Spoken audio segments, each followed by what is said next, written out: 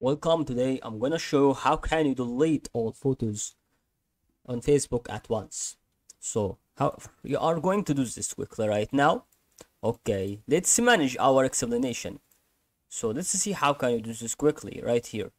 So all you have to do is just to go here on your part and start to click here um, on settings right now. So just click on settings, okay? And after you click on settings, you will start to find out right here that you are going to click on scrolling down after that and just click on activity log. So once you click on activity log, you will start to find out that you are having here on the settings on the lens and start to click here on your posts.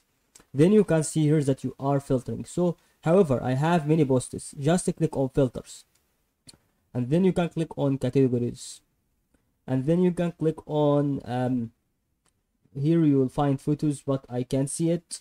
So however, it doesn't show that is our posts. So your post is here.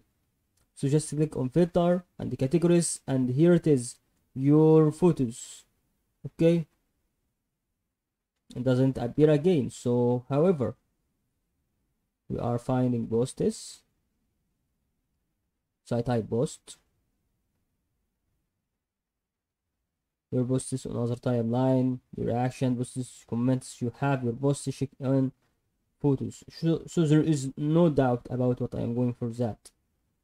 Start to click on it and then click on see categories and you will find here photos.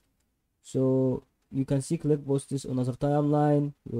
Okay, so we can see that is still no doubt what I'm saying here. You know it's still very hard to know. It has no doubt about I'm going for here. So this is not even have a thing that is real about having problem here right now. And that is all to help you guys today's video. And thank you guys for watching.